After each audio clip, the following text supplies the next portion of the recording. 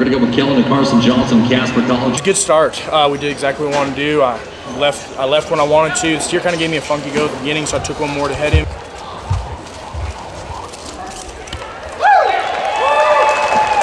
Smooth in the line, smooth in the field. 6-1 for Johnson and Johnson. Set him up, Carson healed him, and I think that's a good start to the rodeo. It's a great experience. I've watched it for many years, and watched him win it, and then so we came in here, and this was my first time. It's a lot of excitement. There's just, when they set the barrier this long on steers that run, there's no, you can't be late, you can't be too much, you can't kick in. I mean, it's a small arena. You know, that's why they say it's the CNFR. It's just like the NFR for college kids. So.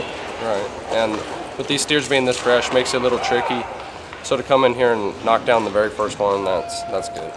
Bodie Matson, Cody Lansing, Wyoming. This is a Gillette College boy and a Casper College boy. And another pair of freshmen making their first appearance at the College National Finals. But this is the first really rodeo run we've had together. Ran him down, but it was worth it. Look at that. 6-4.